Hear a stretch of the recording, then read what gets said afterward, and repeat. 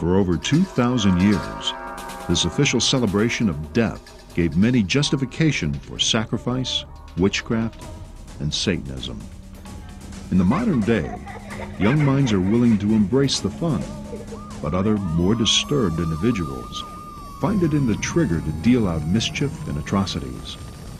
What drove us to celebrate such depravity in this thin place, where the Lord is Samhain and we all dance around the flames of evil? This place between the worlds, called Halloween.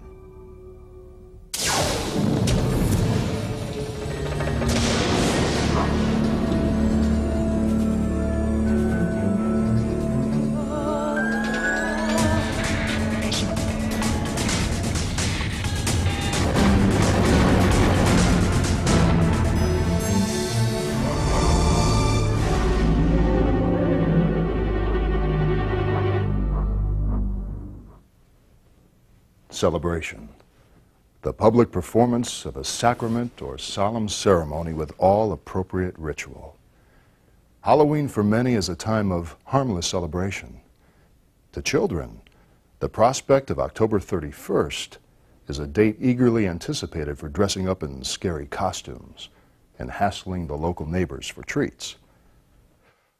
But the celebration of Halloween has a grimly fascinating and dark past. So dark and sometimes so graphically violent that many parents would not want their children to know the real origins. After watching this evil examination of Halloween, you may also change your mind. There are some who say that each year at this time, we are all blindly celebrating torture, mutilation, and bizarre murders with an emphasis on fear and depravity. Halloween, it's been said, is merely a pretty face on the dark world of the occult. Today's celebration is a faint shadow of its pagan beginnings thousands of years ago as the Druids' festival of the New Year.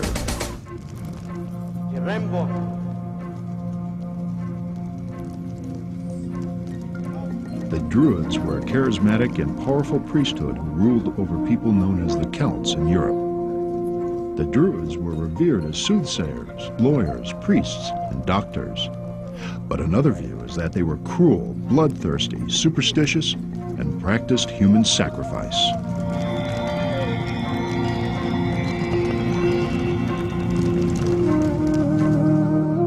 Many societies celebrate harvest festivals because rituals that link the cycle of death and life traditionally accompanied them. Crops like corn, it was reasoned, come from beneath the ground where the dead reside. The cycle was made complete by leaving many ears of corn in the field because it was feared the strength of the crop would be exhausted. This was then said to be an offering for those who dwell under the earth. In Germany, peasants used to break the first straws of hay brought into the barns, never forgetting to say out loud, "This is food for the dead." Mexico celebrates El Día de los Muertos, or Day of the Dead, that sees an Aztec-dated ritual fall in line with the Christian holiday of All Hallows Eve.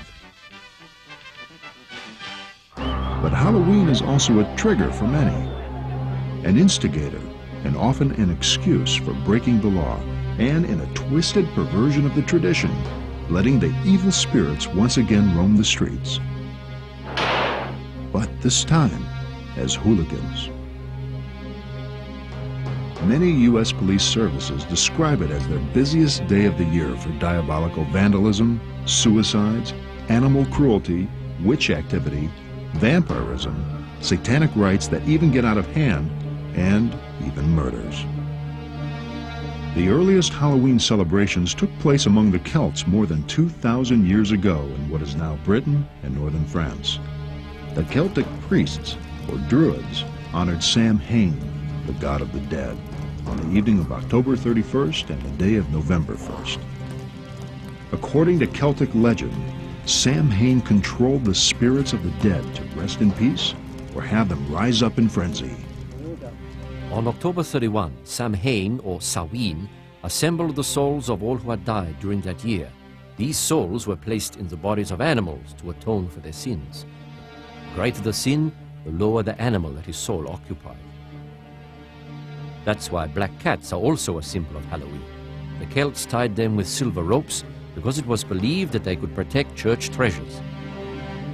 From this blending of Catholic traditions, we get the black cat becoming a witch's companion or familiar. In addition to worshipping Samhain, the Celts also worshiped their own sun god, Baal. Without the sun to ripen the crops, the people would starve. On November 1st, which was the Celtic New Year, they offered animal sacrifices to the sun. The ancient Druids ordered all the people to put out their hearth fires, and then bonfires were lit on the hillsides. The hearth fires were relit from the great bonfire to honor the coming new year. Animals, crops, and it's recorded even humans were burned as sacrifices. Placed in crates or wicker baskets, both animals and humans endured horrific ends. Omens were taken from the way these victims struggled in the flames, and fortunes were told from examining their remains. As the people sat around the Samhain bonfire, they believed that they could converse with dead friends or relatives. The British also added the custom of tossing other objects such as stones, nuts, and personal objects into a bonfire to frighten away spirits. During the Middle Ages, witchcraft, which was a carryover from people still practicing paganism, emerged as a cult opposed to the Catholic Church. Halloween became known as the Night of the Witch. The devil and his flock would join forces to mock All Saints' Day on November 1st by performing unholy acts. The Church had established November 1 as All Saints' Day or All Hallows' Day because it was already the date of pagan celebrations, and the Church hoped that the old customs might be forgotten. But people continued the pagan celebration on the evening before All Hallows' Day. It became known as All Hallows Even, and then it was shortened to Halloween, and then Halloween. People began hollowing out turnips and pumpkins and placing candles inside to scare evil spirits from the house, because it was believed ghosts came to warn themselves in familiar households. So how did this hollowed out and scarily sculptured vegetable get the name jack-o'-lantern? Well, tradition says that an Irish man named Jack fooled the devil into never claiming his soul. When Jack finally died, he wasn't admitted to heaven because of his sinful life. The devil turned him away from hell because he agreed never to take his soul. But old Nick threw a live coal at Jack straight from the fires of hell to light his way. He placed it in a turnip he was eating. Ever since, Jack has been doomed to wander in eternal darkness. Jack of the Lantern, or jack-o'-lantern, became known as the symbol of a damned soul.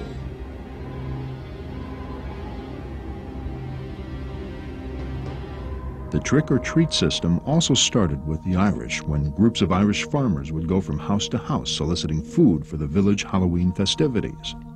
The poor in England would also walk from door to door, begging for food on All Souls' Day. When people gave them special sweets, the poor promised to say prayers for members of the family that had passed away. The coming years saw more children than adults doing the begging, and nowadays in hideous and fanciful costumes. When the spirits of the dead are walking abroad this fearful night, make sure you wear a costume. Then you could fool the dead into thinking you were one of them. If you're lucky, they might just leave you alone. Coming up, traditions catch on as many societies hold their Halloween-like Death Day. What drives so many to embrace this ancestral desire? In Mexico's Day of the Dead, people make a day of it. People stage a family picnic, they come and they play and dance, and some actually lie on the graves. The Apostle Paul wrote, "The sacrifices of pagans are offered to demons, not to God, and I do not want you to be participants with demons." And later, the Devil's Night in all its gory glory, when whole city blocks can go up in flames, all in the name of a 2,000-year-old celebration of death. The custom of holding a festival at harvest time, we now know goes back over 2,000 years. But even before the influence of spreading cultures, absorbing each other's customs and superstitions, many linked the eternal life and death cycle. Death is a universal truth. And generally speaking, all ancient peoples employed festivals that emphasized death and the supernatural. Halloween was scarcely observed in the United States until the last half of the 19th century. But even this new beginning of ancient customs was born from a wretched tragedy. Large-scale Irish immigration triggered by the devastating potato famine made Ireland's greatest export its own people. According to one farmer, in late September of 1845, a queer mist came over the Irish Sea, and the potato stalks turned black as soot.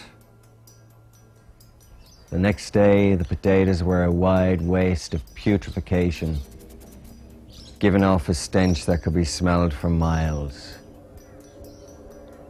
I knew then, and I know now, that was the smell of death. more than 2 million Irish died of starvation or emigrated in the following years, taking with them their customs, beliefs, and ancient celebrations. But the United States is not alone these days, as countries like France, needing no influx of race to rekindle traditions, has developed an instant passion for young adults to embrace the seduction of the evil roots and images of Halloween. But can one night, when you dress up as a child-frightening, God-forsaking, hell-bound, screaming ghoul, be so bad? Dr. Stefano Acciapinti, lecturer in psychology, has one view. Well, on Halloween night, what really happens is that the group norms are lifted. People no longer are starting to think that they have to act in a particular way. When most of our lives are being part of a social group and towing the line, this one night is a really cathartic time. It's a time for letting things go. It's a time for finding some of the taboos, finding some of the things that have been thorns in your side maybe, and maybe just brushing up against them. But for men like Dr. Jacob Kay, for many years an active, outspoken, and harassed campaigner against these kinds of celebrations, Halloween goes against most laws he holds dear. It is written, you cannot drink the cup of the Lord and the cup of demons too. You cannot have a part in both the Lord's table and the table of demons. Christians belong to and partake of God. They are holy unto God. They become involved in a pagan celebration like Halloween. It's to participate in idolatry. Paul wrote, have nothing to do with the fruitless deeds of darkness, but rather expose them. Clearly, and for good reason, we are not to celebrate with idolaters and demon worshippers. We are to let the light of God's holiness shine on such evil practices and expose them for what they really are. This Celtic history is all very well, but I think Christianity had some answers that didn't involve the murder of the innocent. In fact, as with the pagan elements of Christmas, portions of the Celtic holiday of the dead passed into Christian culture after the Romans conquered the Celts. Catholic Rome attempted to bring these pagans into the fold, but the Celts stubbornly retained elements of their own religion. So, in the 7th century AD, the Church moved their All Saints' Day from May to November 1st, associating it with the old Druid death rituals of October 31st. I'm afraid this is where the Church and I differ. I'm speaking of the Church long ago, mind you. This if you can't beat 'em, join 'em gambit from the Catholic Church to change Halloween failed. Instead of eliminating a pagan holiday, it sanctioned and perpetuated it. And it tried, and in my estimation, it failed all over the world. The Christian religion also attempted to conquer pagan worship in pre-Hispanic Mexico's Day of the Dead, or El Día de los Muertos. The original celebration can be traced to the festivities held during the Aztec ritual months dedicated to children and the dead. In the Aztec calendar, this ritual fell roughly at the end of the Gregorian month of July and the beginning of August. But in the post-conquest era, it was moved by Spanish priests so that it coincided with the Christian holiday of All Hallows' Eve. Yet another vain attempt to transform this from a profane to a Christian celebration. The result is that Mexicans now celebrate the Day of the Dead during the first 2 days of November rather than at the beginning of summer. Well, in places like Mexico and also China, for example, people at least one day a year, particularly on the special sort of Day of the Dead, go and visit, not just visit graves, but they're really visiting family. It's a way of making links back. They come along, they clean the graves, they might eat there, they might share a family meal, what we would call a picnic. But it's a way of almost respecting the ceaseless cycle that is life and death.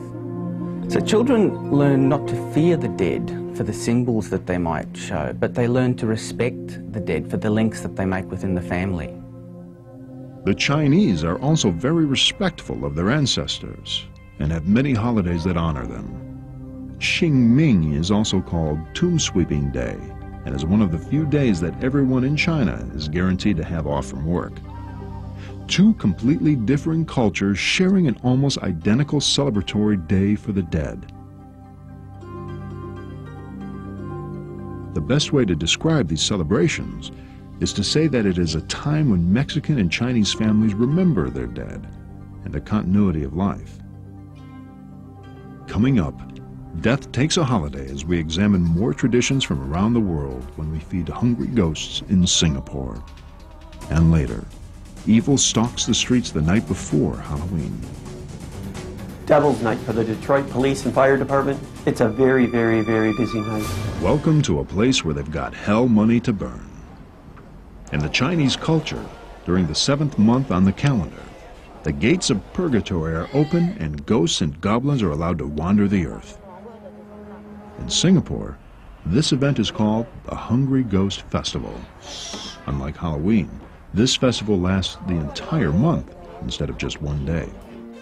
During Halloween, children and adults pretend to be ghosts and goblins so they can go trick-or-treating. Here it's called Mischief Night, with the blame wholly on the spirits. But this is a very solemn occasion here, and tourists are advised to avoid getting into trouble, either with the authorities or beings from other dimensions. One of the common sights around this time is Weiyangs. Weiyang, Malay for show, includes Chinese opera and auctions to bring good luck. People around this time prefer to gather in groups to avoid encountering spirits.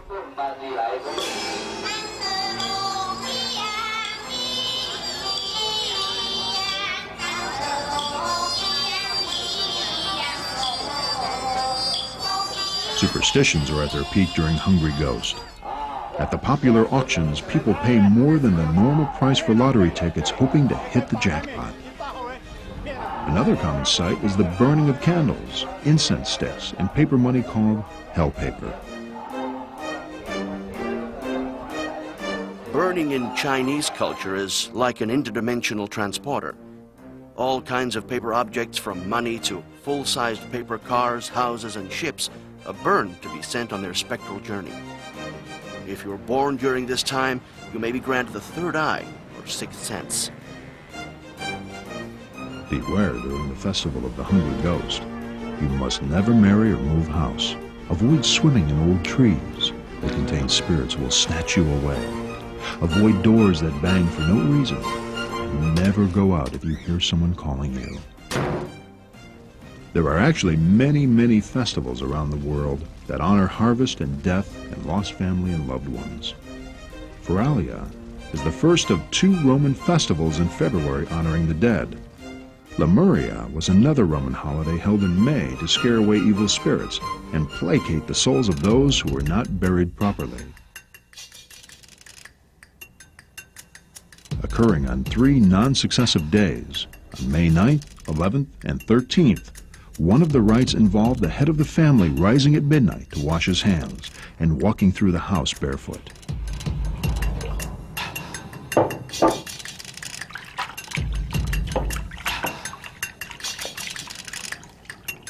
He would then spit beans from his mouth and recite, "With these beans I redeem me and mine," 9 times without looking behind himself. The ghost came behind him and picked up the beans as a substitute for carrying off a member of the family. He then repeated 9 times, Ghost of my fathers, be gone. He could then look back. The Romanians celebrate Rusalii on Whitsuntide, 50 days after Easter. The rituals last for about a week. The dead return to earth, and evil fairies, malevolent forces, and the devil are particularly active. In Germany, Walpurgisnacht is celebrated. This is the eve of St. Walpurgis Day, and was originally the beginning of the Celtic feast of Beltane.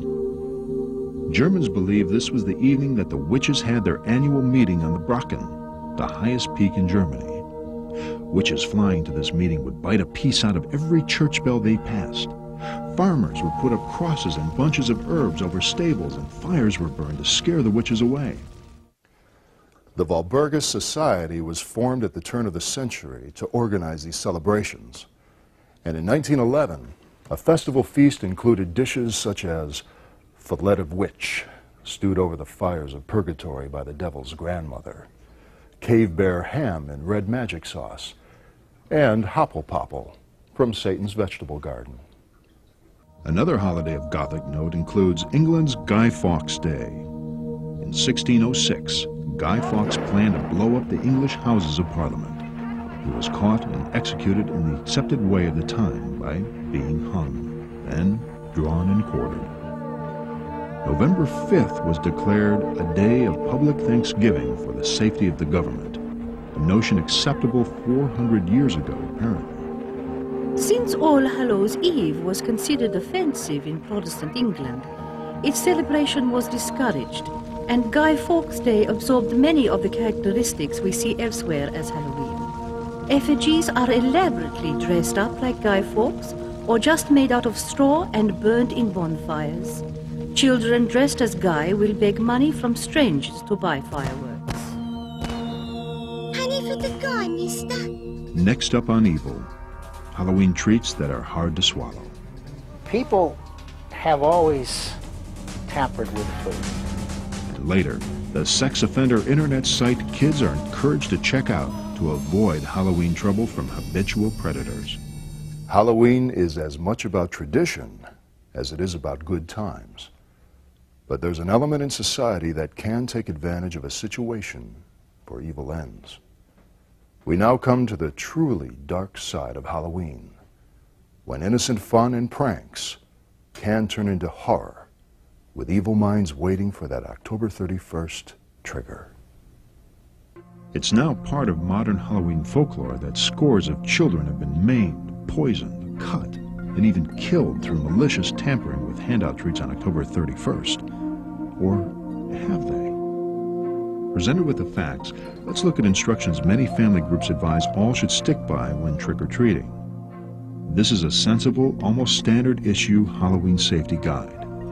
Of the 15 items shown, over half refer to caution from poisoning, attack, mugging, and threat from criminals, and even advises avoidance of neighborhood roaming altogether if possible. Dr. Joe Siracusa, lecturer in crime and punishment, shows us a new perspective. People have always tampered with food. I mean, there are famous cases in Australia and the United States and in Europe, people trying to extort large amounts of money from companies, food companies, people who produce jam or booze or whatever it is. There's always something that you can lace. It's always been around, and it's always going to be a problem. The thing is, it's particularly associated with Halloween evening in the United States. But so entrenched is this folklore that many hospitals across the U.S. offer a Halloween treat X-ray service to detect those blades, pins, nails, and needles. Surely this is a bizarre twist of life imitating art, echoing the witch and the poisoned apple. I remember a case in Chicago when I was growing up, and it turned out to be a hoax. That doesn't mean that, of course, that it hasn't happened. Children have been hurt with trick-or-treat. There are famous cases, a number, but they're notable because of they're just a small number. One woman in New York handed out dog biscuits, steel wool, and ant poison to some older teenagers who were bothering her. A 5-year-old boy had died of an apparent drug overdose. His candy had been laced with heroin. An 8-year-old boy died from cyanide-laced candy, which he picked up at Halloween. His father had intentionally spread the cyanide on the candy in order to kill his son. I mean, these are things that are associated. There are people who just don't like children.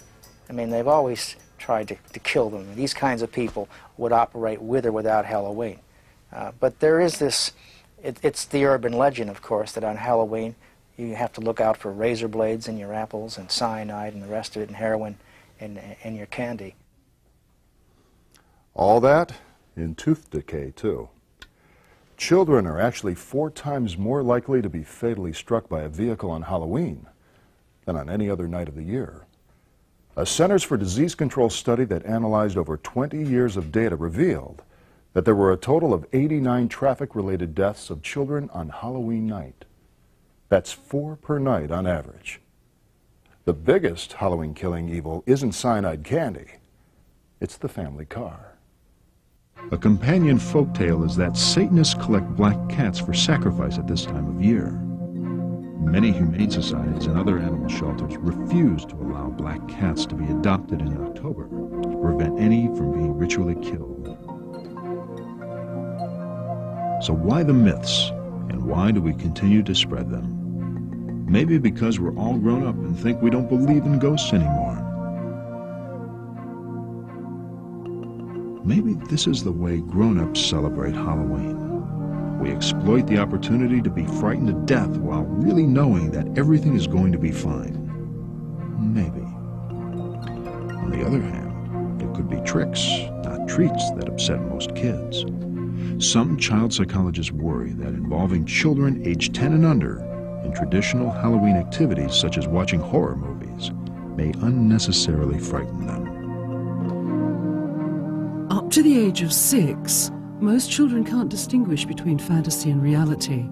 Small children don't know how they should react to these images and feel threatened because they don't know if they're going to be harmed. Evil surrounds us in our everyday lives.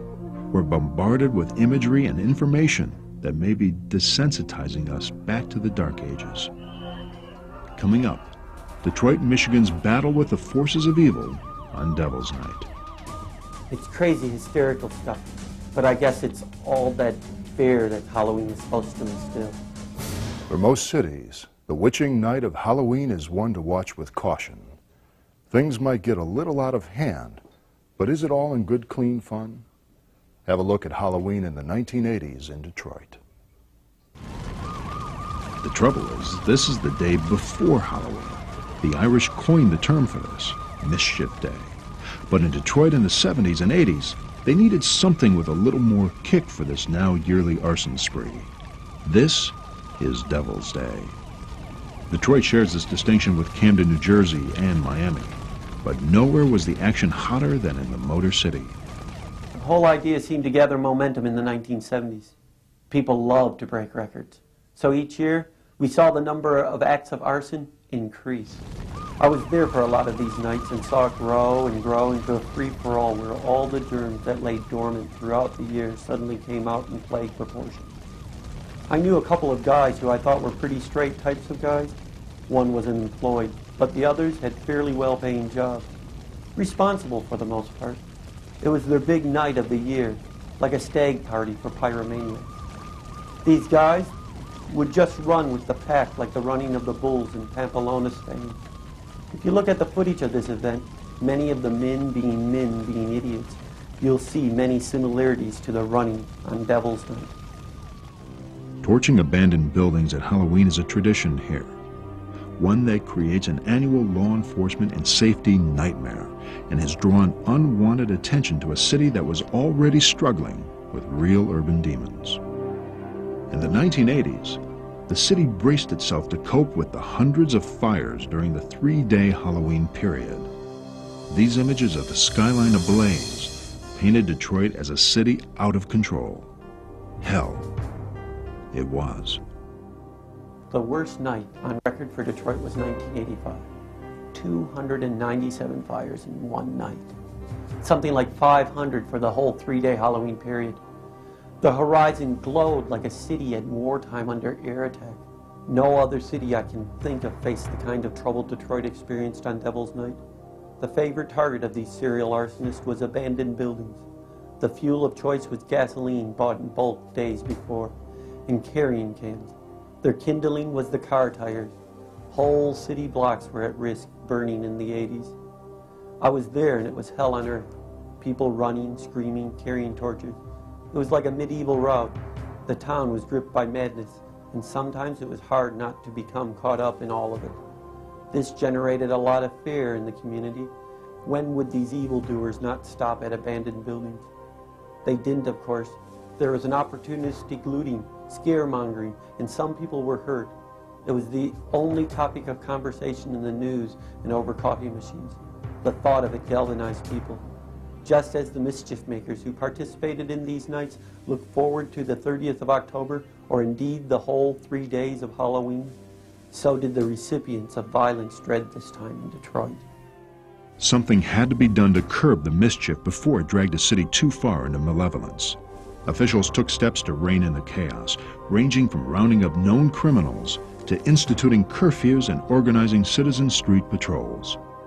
Throughout the year, city crews removed the temptation for fire starters. Since 1996, 3,000 vacant buildings, most built for auto workers during the boom periods in the 30s and 40s, have been demolished. On the most critical 3 days of Halloween, October 29th through the 31st, federal, state, and local police and an army of tens of thousands of volunteers patrol the city. And there is a 6 p.m. curfew for anyone under 16. New York and Los Angeles usually report only minor crime spikes on Halloween, but other cities like Camden across the Delaware from Philadelphia has a history of Halloween violence. For a while, it's like these areas that got the firebug on mischief night started competing with each other. The prize was always the headlines and the news reporting the extent of the destruction. Bad as it was in many areas, though, Detroit was the flashpoint of the nation. Mischief Night exploded into Devil's Night, and finally, like it hasn't been thought of before, the whole city said no more. What made that difference was a concerted push of, we're not gonna take it. Some with thought, some with backup, and some fought fire with fire. The people of Detroit proper, the center of the city, just reclaimed their streets. They made sure that the gangs weren't out and that the fires were not lit. And they tried just to reclaim the city. It was very successful. But why does such a dangerous group mentality take grip on this night? Coming up, the inbuilt reasons to create mischief. Is it within us all? The worst aspects of Halloween are really like the negative image of Mardi Gras. People think this is fun, but so is this sort of mischief if I'm running with the pack. When an evil look at Halloween continues. Like I always say, so don't take offense. It's simple, stupid. If you participate in Halloween, you become a part of a pagan celebration. The Apostle Paul wrote, "The sacrifices of pagans are offered to demons, not to God, and I do not want you to be participants with demons." The beleaguered Dr. Jacob requested his identity be hidden, as his vocal and sometimes unorthodox ideas draw the attention of demons who would silence those ideas. I've staged demonstrations to explode these cutesy, it's only a bit of fun, myths about pagan festivals like Halloween, and like moths to the flame, these, what I call walking demons, arrive to give me grief, to silence my ideas. What doesn't kill me, or attempts to, only makes me stronger. For our struggle is not against flesh and blood, but against the rulers, against the authorities, against the powers of this dark world. Halloween is a vehicle that exalts the spiritual forces of evil. Is Dr. Jacob K's assertion that Halloween exalts evil correct in our modern era? Is evil imprinted onto our character? If not, what makes a group of people behave like those in Detroit? For many, 364 days a year, they're fairly law-abiding. Then, one night. In a sense, the whole Halloween period is a time when they can do anything that they like, when the group norms really are lifted. It's the one night when you can just say, hey, I want to do this, and go and do it. It's the night when we can go back and do the things like throwing the rocks at toads and rats. It's the night when if we want to take a whiz off a bridge, we can do that. It's the night when, again, these acts that we used to always do and almost revel in can come out again. But to commit arson, aggressively destroy the city you live in, and to get an immense thrill from doing so. Isn't that evil? You don't need to be bad or evil to carry on in the way that we're seeing. Normal people can do these things, and we're seeing them do them. Normal people can, in a sense, become vessels which can carry evil. The evil is a very real part of being in a group. People need to feel part of a group, always. People burning down buildings, running a rampage, are really like the gasoline, which is sparked maybe by one particular bad apple. Maybe just by the fact that there's just a little bit of an urge there to do something bad, and that bad just takes over. It's not so much a night for saying, who cares? I think it's more maybe a night for saying, let's get even. How does this look for ancient and somewhat distorted celebrations like Halloween in the future? One example of the erosion of what most would call the innocent enjoyment of children dressing up in fantastic costumes and receiving candy is this. It's almost like a sign of the times. A return to the good old, bad old days when you knew where the witch lived and which bridge the evil troll was hiding under. This is a new effort to help steer trick-or-treaters away from the homes of sex offenders and predators during Halloween. Florida police officials are encouraging parents to check out a state-run online sex crimes database. The idea is that a little knowledge could prevent a tragedy later on. Parents are encouraged to utilize the internet service to better supervise their kids on Halloween. Currently, there are 90 sexual offenders and predators living in the region this site covers. The internet is just one of several ways that the police can notify the community about sex criminals. By law, sexual predators and offenders are required to register with local officials. There are more than 16,000 predators and offenders listed in the state database. Sexual predators have committed more serious crimes than offenders. The website gets about 45,000 hits monthly. From a grim reality to a grim joke. For years in the United States, and now starting to spread throughout Europe, is a Halloween prediction of mass murder at a college campus. Is this a warning not yet carried out, or merely more Halloween mischief? Following the horrific events of the Columbine High School massacre, rumors like this place incredible strain on the student body. The bogus story always begins the same, with gradual then wide reportage that usually begins, Psychic predicts on television show that a mass murder will take place on Halloween at a college campus. Philip Bischoff, Detroit-based behavioral consultant, even saw his own home state colleges succumb to the myths. This college mass murder urban legend has caused all sorts of problems at Michigan State, University of Michigan, and other universities throughout the state. It's crazy, hysterical stuff, but I guess it's all that fear that Halloween is supposed to instill. All the details of this story, which TV show the prediction was made on, who the killer will be, what weapon the killer will wield, which campus he will strike, and even how many students will be killed, all vary according to where and when this sick urban legend is repeated. This is truly a Halloween phenomenon, where psychics make predictions on high-profile talk shows like Letterman and Oprah and the Joan Rivers Show. At other times, the mass murder predictions are said to be from quatrains by Nostradamus. The psychic is sometimes said to have predicted the Oklahoma City bombing as well, and the TV show is sometimes claimed to have been one that was taped, but not yet aired to perfectly cover tracks of the deception. The murderer had been previously identified as a student, maintenance worker, professor, or believe it or not, someone dressed as Little Bo Peep. This rumor has caught on so much that now it's illegal in some cities to dress as Little Bo Peep on Halloween. It has been suggested it was designed to hit students away from the home. The setting of many targeted campuses in isolated areas feeds this legend and the resulting rumors generated. Every few years around Halloween, this frightening legend has caused students to rush to their rooms, locking themselves in.